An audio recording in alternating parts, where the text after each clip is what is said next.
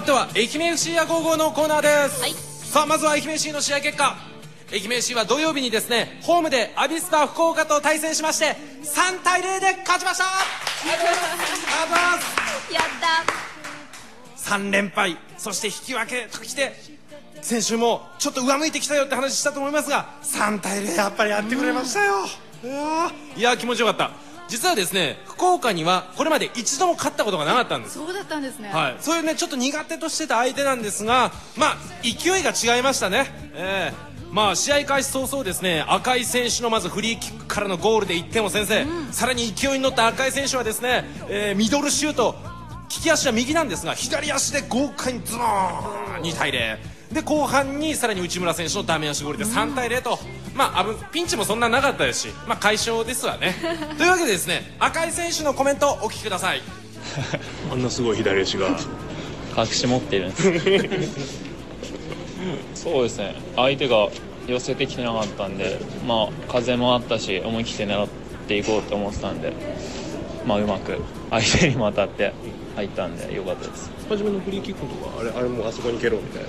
そうですね、まあ、風本当あったんでキーパーは多分クロスの方に反応して、打った瞬間中にちょっと一歩動いてたので多分反応遅れてうまく入りました。前の試合でほらまたゴール決めて追いつかれちゃったじゃないですか、それだけに次はやっぱ自分で点取って勝ちたいみたいなこと言ってたからね。そうですね、その反省生かして今日はハーフタイムでもみんなでここからしっかりやろうということで、まあ、後半もボール回しながらチャンスがあれば前に行こうというふうに、まあ、3点目取れたっていうのがやっぱ前回と違って大きな点だったと思うんで、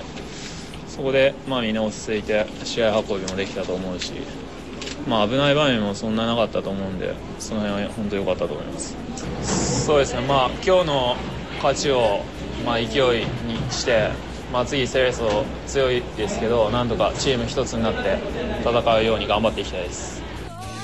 この前の試合で赤井選手ゴールなんで2点を先制したんだけども途中追いつかれた、その時のやっぱり教訓をしっかりこの試合生かしてくれましたね選手たちは。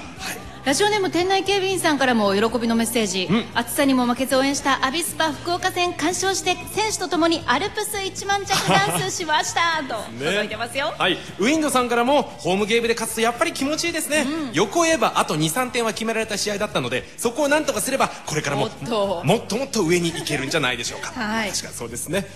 さあ、気持ちよく勝った愛媛 FC、次はですねあさって水曜日24日アウェーで現在2位のセレッソ大阪と対戦します。キックオフは夜の7時です。で、ここには日本代表の香川真司選手がいまして、前回はこの香川選手にやられたんでね今回はこの香川選手をしっかり抑えてセレッソに勝ったら愛媛 FC 勢い本物ですよこれ。そうですね、はい、この勢いで頑張ってほしいですね。欲しい。そしてホームゲームが27日土曜日佐賀と戦が愛媛でありますからねそこに勢いをつけて帰ってきてほしいです。というわけで今週の愛媛 FC や55のコーナーでした。